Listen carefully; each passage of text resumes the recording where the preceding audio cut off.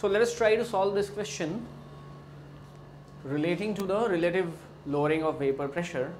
It says that a solution containing 30 gram of a non-volatile solute in exactly 90 grams of water has a vapor pressure of 2.8 kilopascal at 298 K.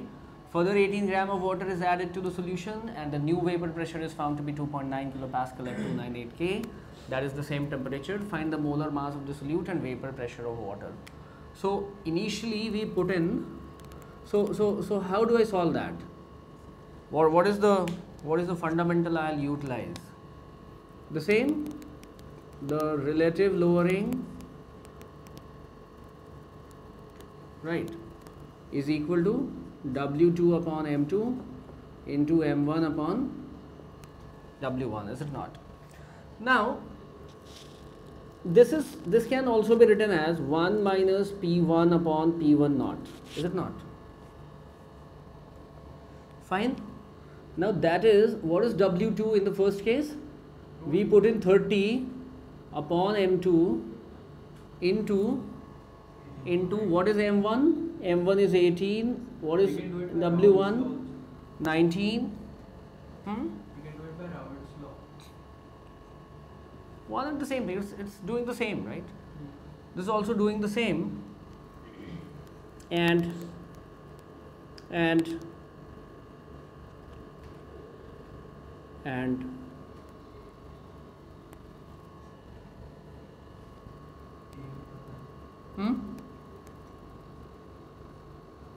5 and 6, right?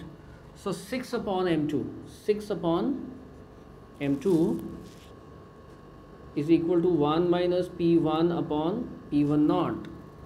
So 1 minus 6 by M2 is equal to P1 upon P1 naught. 2.8 Yes? 4.8 kilopascal is P1. Is P1. P1. Yes. But I have not put it yet. I'll put it after I divide it. Now in the second case what happens? The same, 1 minus P1 upon P1 naught is equal to, how much do you put in? That is still 30 upon M2 into, what is this? Now there is 108, so it is actually 18 upon 108. So this is 6, this is 5. So 1 minus 5 upon M2 is equal to P2. This is P2, right? Is equal to P2 upon P1 naught. Right. So what happens? I have two equations, correct?